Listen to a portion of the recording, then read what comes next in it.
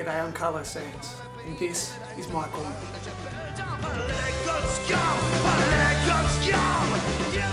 So I saw all this feverish media coverage of the Queen's Diamond Jubilee 4-day-long extravaganza, and I have to say I was very impressed that the British government found something more important than hospitals or public service pensions in which to spend tens of millions of pounds on. Because I was actually getting a bit worried after they'd already bailed out all the big banks that caused the global economic crisis, that maybe they were running out of worthy causes to spend whatever's left of the taxpayer coffers that they've got. They say it's good for the economy, you know, and fair enough. I mean, it's pretty much economics 101. Anyone can tell you this. You face the worst economic crisis since the Great Depression. First thing you do, quite obviously, is build a giant stage and put Robbie fucking Williams on it. They're all up there, you know, like Sir Paul McCartney was up there on stage, fawning over these royal parasites, singing his songs, interrupted only by the sound of John Lennon vomiting from beyond the grave.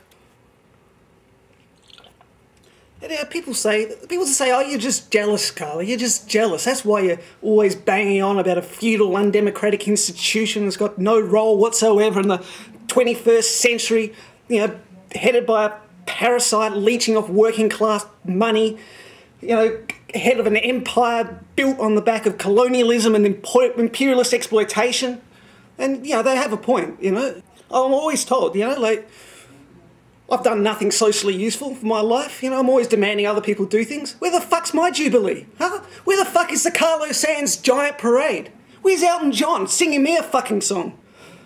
But there was Julia Gillard. There was Julia Gillard at a special ceremony for the Queen, you know, talking about her lifetime of sacrifice.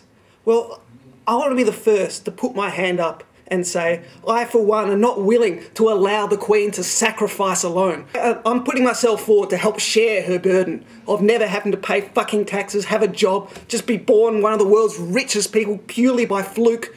It's a tough job, but I'm willing to do it. They bang on and on about, you know, her lifetime of duty and service. You know, and that does sound pretty arduous, all the fucking waving and shaking people's hands, drinking all that tea. I'm not sure I could do it. I hate tea. You know, I reckon that would be my line in the sand. I won't be your queen unless you're willing to replace that tea with beer. Yeah, and they try and come up with the worst excuses. So they try to a single reason that something this woman's done that's worth celebrating. And people come out with insanities like, oh, she was there for her people and her country in the time of the Blitz.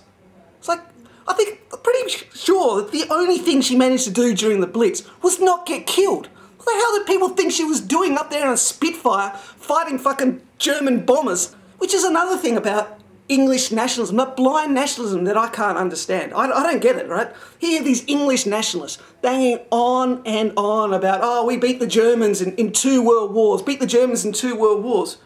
Where do you think the Queen's from? Fucking tens of thousands of them flock into the streets waving their flags in the celebration of the head of a fucking family spawned from a group of inbred German parasitic royals.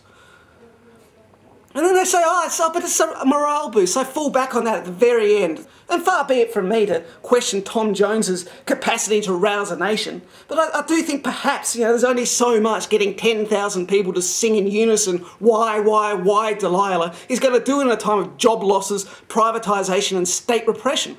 No doubt plenty of people out there did get a bit of a kick out of it. I mean, just take the dozens of unemployed people. They bust in to work for free, stewarding the flotilla. Got them in, told them they're going to get paid when they got there, found out they weren't, denied toilet access for 24 hours, forced to change in public, and then made to sleep under the London Bridge. But nonetheless, merely being able to get close to Her Majesty must have been reward enough. I mean, obviously not too close. They had just slept under a bridge, the stinking plebs. And it's true, the bridge thing, sleeping on the bridge thing proved quite controversial. And I say fair enough. Imagine sleeping during the Jubilee. I mean, fucking ungrateful peasants. It just makes me sick. I'm sorry, that just really pisses me off.